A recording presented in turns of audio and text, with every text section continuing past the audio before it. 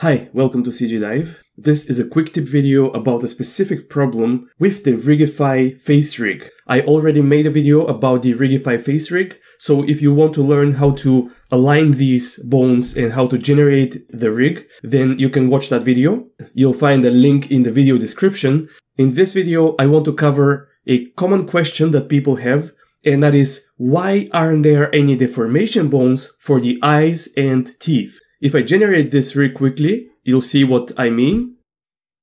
Here's the generated rig. I'm going to hide the meta rig for a second and unhide layer 29 here. And let's isolate the rig. Layer 29 is where all of the deformation bones live for Rigify. And you can see that there are deformation bones for the lips. These are the tongue bones. There are eyelids and eyebrows and so on and so forth. However, there are no eye bones and no bones for the teeth here. I'm not sure why it was designed this way, but there are no deformation bones. And so what we can do in Blender is to go to the ORG bones, to layer 31 here, and let's hide the main character mesh here.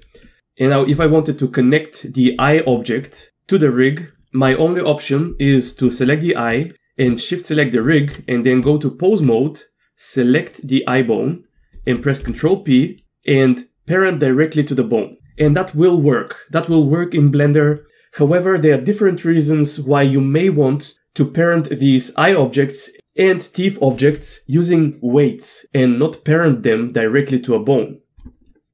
For example, you may want to export the character to a game engine or to another application, in which case you need to attach your meshes to your bones using weights. Or you may want to keep your whole character as a single mesh rather than splitting it into body, left eye, right eye, teeth, upper teeth, lower teeth, and so on.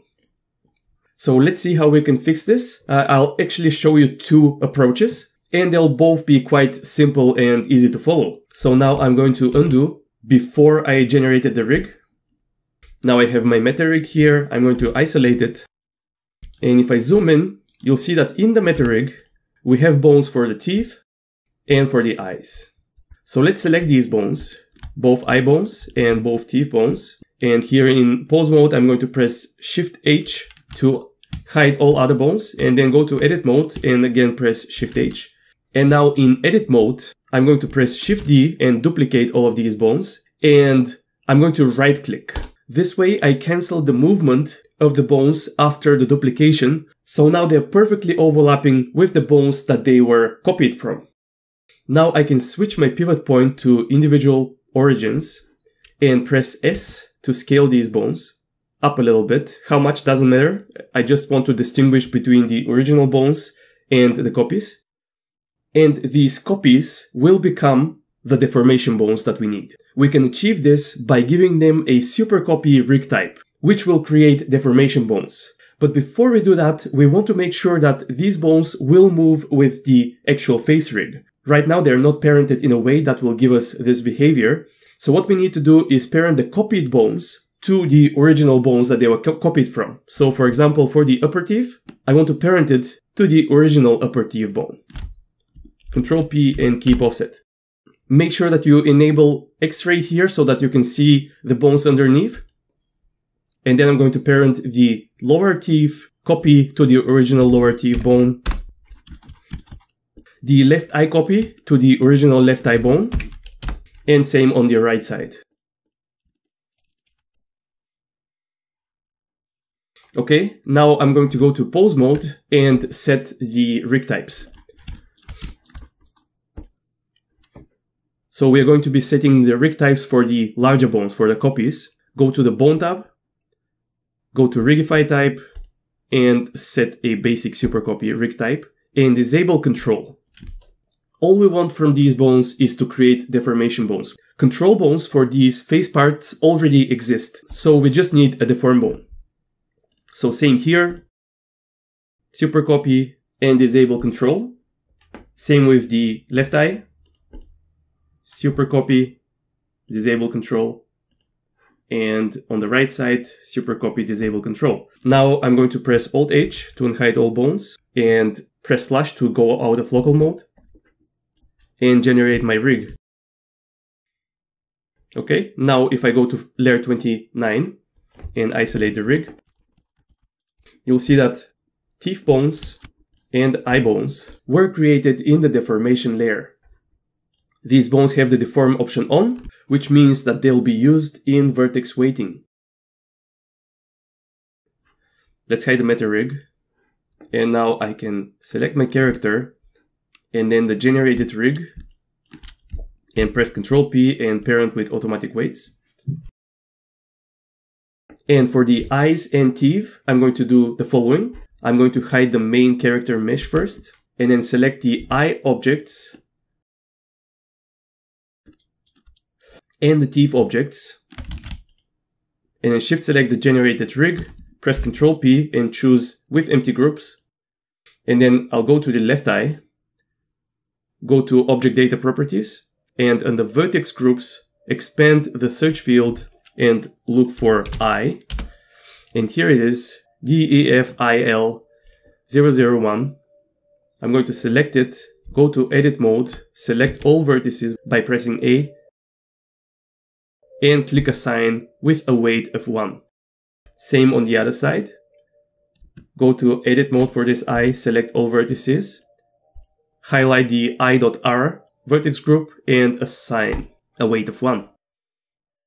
Okay, let's go to the teeth, select the upper teeth, select all vertices in edit mode, look for teeth over here, and teeth.t, T stands for top, is the vertex group that I want. I'm going to assign a weight of 1 again. And same for the lower teeth, select all vertices, select the teeth B vertex group and click assign. And we also have a tongue, which I'm going to try to parent with automatic weights. Okay. And now if I try to manipulate the jaw, for example, you'll see that the lower teeth are moving with the jaw. And if I move the eye widget,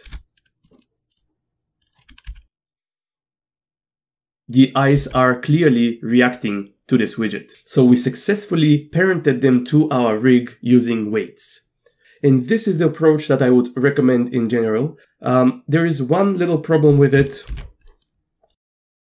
If we look at the deformation bones, the deformation teeth bone has this 001 suffix. Same with the lower teeth, same with the eyes.